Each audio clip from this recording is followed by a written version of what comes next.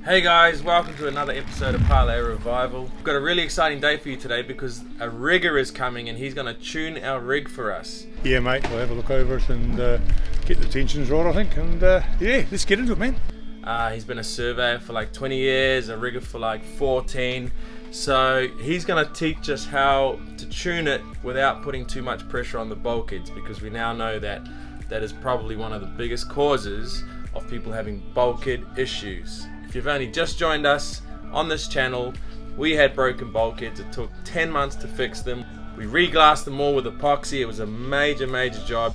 So once he's finished tuning the rig, we're actually going to go to sea to tune the rig.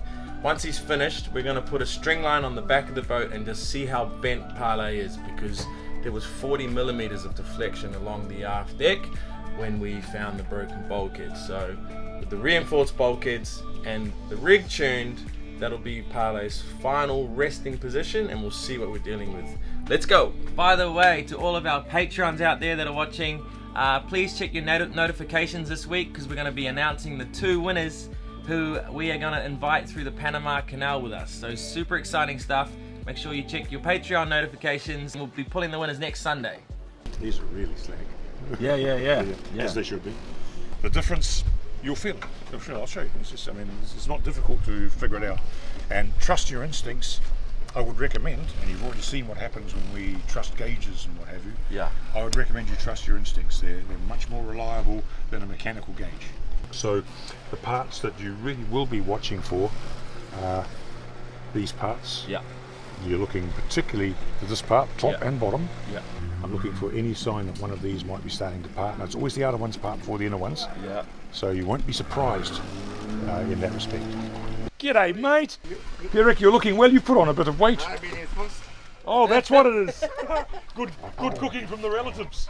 A rigger really is just somebody who's done a bit of rigging. It's not a super trade in many respects. It's very much common sense. And any of you guys could be a rigger after today. Really? Really. Okay, a bit of experience is useful too. In fact, a few years of it is a good thing. But and you should not be afraid to tackle it, and you should always remember that if something looks wrong, it's wrong.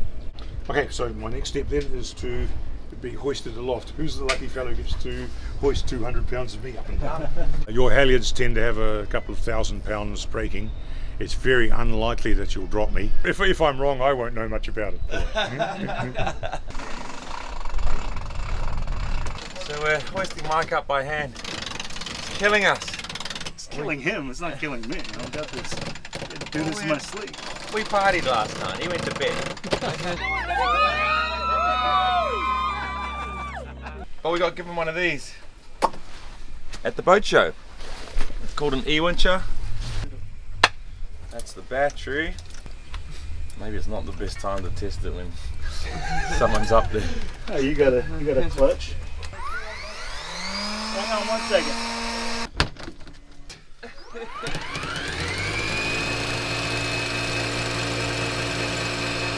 I'll listen out for his yells.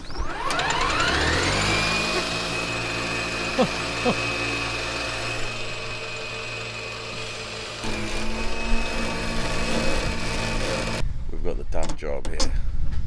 Hey, Lindo. Okay, I go down now. Alright. So I have his life in my hands right now. There's no safer way to do this? Nope. I'm not going up. Your rig's good. You have nothing wrong with any of your swages, shrouds. They're as perfect as we can tell them to be at this stage. Gotcha. Okay. We know they don't last forever, but right now they're good for a trip across the Pacific if that's what you planned. Yeah. So that's what you need to know. So at least you're not spending any money on those right now. And all we're doing now is just taking a bit of the slack out of it before we go onto the water and watch what the rig actually does there. Right. Yes, there are some finer points. Now you feel that made quite a difference. Okay, Yeah. We'll go and do the same to the other side. Is it better to go a little tighter or a little looser for the, you know what I mean? It's better to be where it should be. We're just going to see what actually happens and how rigid the boat is, which will of course also give you an idea of exactly where you've been with your furniture rebuilding. The blunt truth of the matter is though that no matter what you have done, you cannot have made a rigid boat. No. Not possible to do this. No. You have probably ground away half a ton of stuff has disappeared in powder. You may actually have made some positive difference in other ways as well that you might not expect. Yeah. It already sounds quieter just from bobbing about yesterday. Yeah? The boat creaks less. There's your answer. The boat talks to you. So, if you would, stick your thing in there. Yep. Rephrase that. So far we've discovered that the rigging is in good condition, and now we've just got to get it into good tune. And as I say, what we're doing now is just a bit of bulk tightening. There's nothing, no finesse in this. You're getting a good workout today, boys. What made you consider, Dave, that your boat might have the same problem? Did you have a few doors that wouldn't open? I've been watching his videos forever. That's why I bought the boat in the first place. Long story short, I got a big discount, went back to it and thought it wasn't that big of a deal. Bought the boat and found out it was actually That big a deal. yeah. Okay, we've got enough rig and tension now to actually sail without damaging anything, bending anything or anything like that. But what I would like to do now is just see exactly where it does what. Okay? Because what I don't want to do is undo all your good works. And it's possible to do that. You can completely screw the boat up with this rig. It's quite strong enough. It's very good stuff. Okay, I'll just get the arse over. Yeah, mate. The wind, of course, is working against you today. Okay, so we've just pushed off the dock and we're going to go put some sails up and then see what's happening with this rigging with wind in the sails. If I wrote you a song, if I got every word perfectly weighted on a thin piece of paper, would it make any difference? Would it change for the better if I wrote you a poem, if I posted a letter?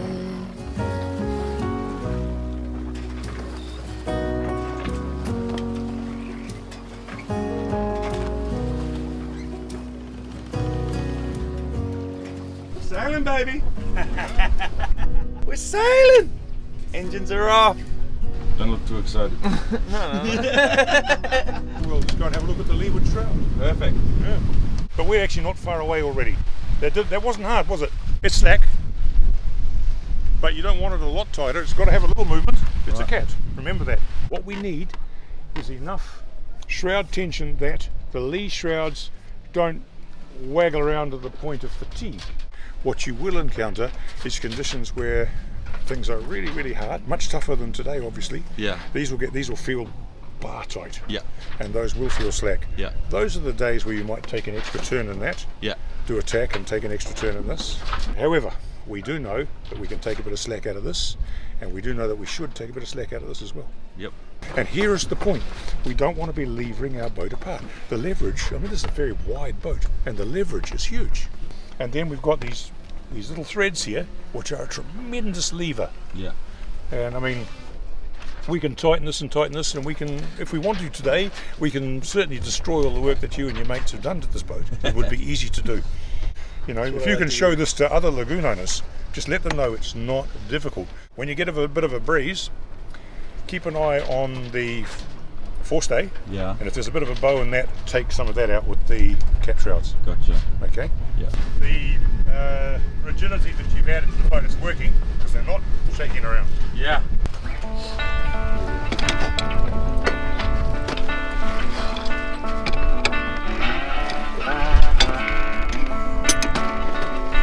We just got the port side good. We're gonna go tighten the cap shrouds on the starboard.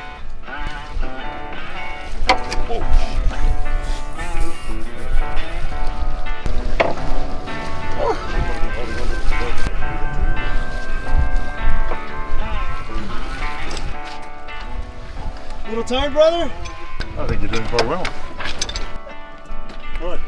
Back and forth, back and forth. We're back over on the port side now. Yes. We can only do a quarter turn at a time while balancing precariously. Okay, that'll be. Yeah? No blood? Not yet. You obviously haven't worked them hard enough.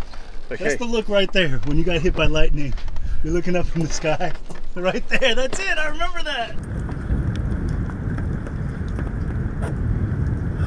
Pretty sure we got struck. The fucking VHF antenna is not there. Cast the camera up and down the mast, you will see that it's now straight. Straight Straight. as a straight mast. Okay, and now tension's certainly about right for today. It may be that you add a little bit more tension, but feel the relative tensions of the stays now. But they should be, on this boat, it would seem ideally for them to be about the same tension. Okay, let's just grab all the bits. Thanks so much, Mike. Nothing, mate. And a cold one? Yep, I've deserved it now. Fine. Yeah. Are you gonna film me throwing up? Yeah.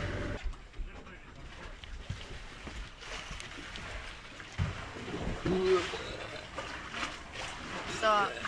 I'm helping you. I think I'm okay again. It's like waves. But it's... What's the verdict on the rigging? Okay, well your rigging is set up roughly, and Yeah. I will say roughly.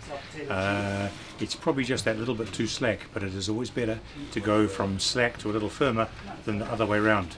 Not just because of the damage aspect, but for lots of other aspects. At some point you're going to do that anyway, and you'll see for yourself. The amount of extra glass that you've put, and I've been watching your videos, so I know what you've been doing, and I've been here in person to see what you've been doing. Yeah. The amount of extra glass that you put onto these things is a good thing. You have a coefficient that is more equivalent to what the hull mouldings are. The hull mouldings on these boats are excellent, really, really good. The rigs on these boats are really, really good as well. Right. They haven't skimped at that, but you know, the basic rig is not a big proportion of the boat in terms of cost, and the hull is near to nothing in terms of proportion of the cost of this Yeah. boat. And that's particularly true if we're turning out one every few days from the same set of moulds over and over and over again. It will make a difference, obviously, as to what number boat yours is, because most of the time, as they're turning out boats, they get better and better at turning them out.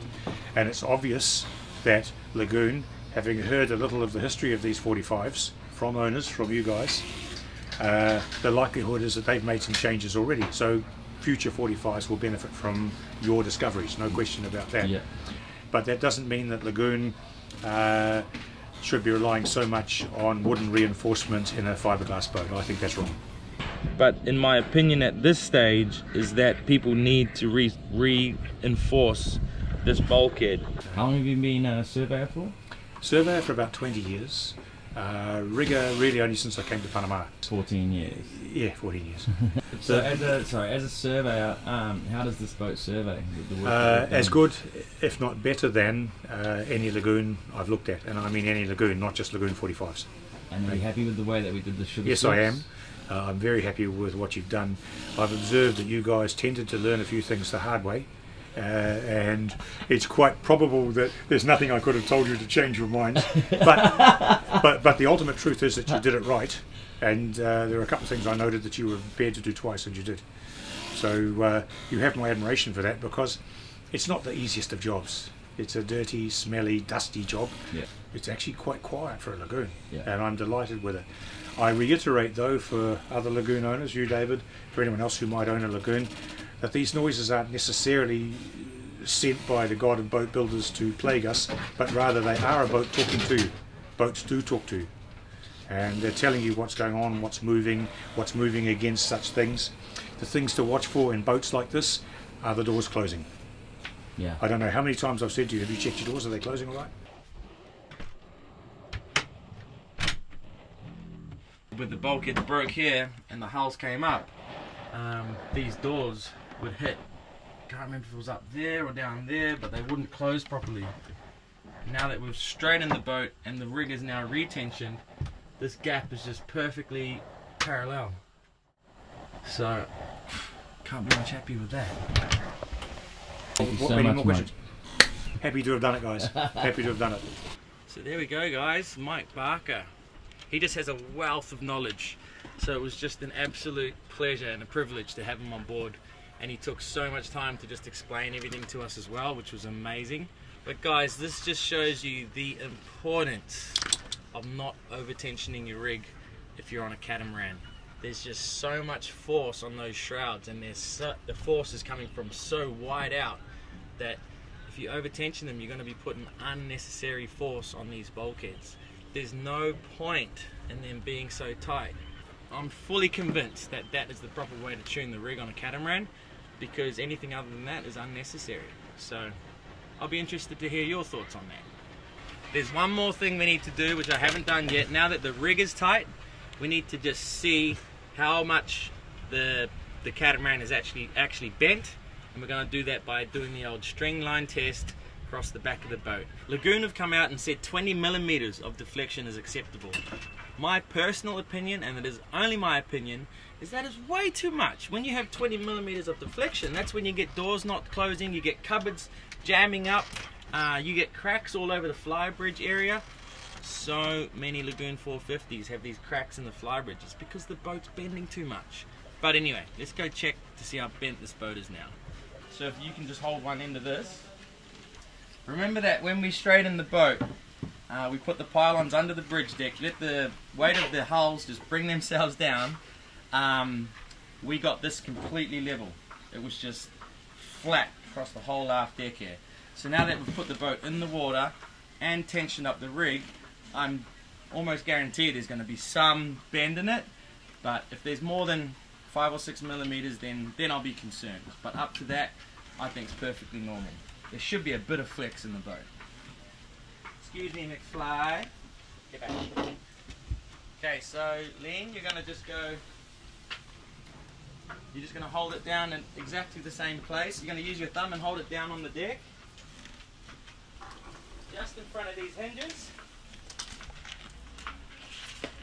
And we'll pull it. Come back a little bit, Len, in line with this. Yeah, and then we'll hold it really nice and tight.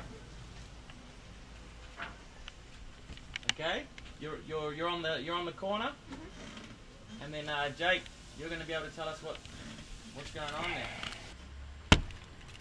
Yeah, we're sitting just under 5. Just under 5 millimeters. Correct. There you go, guys.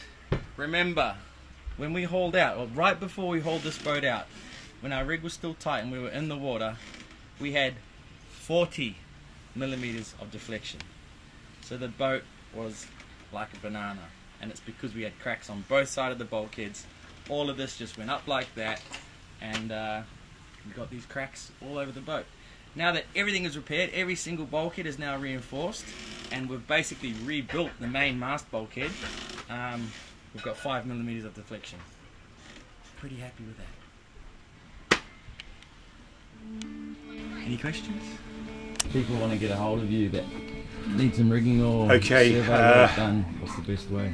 I have an email which is long and complex, of course. Marine scene, one word, .marina, because I'm a marina builder too. marinescene.marina@gmail.com. Alright, I'll leave the link in the descriptions Yeah. below. So that's me, mate. guys. Yeah, happy to help. Cheers, buddy.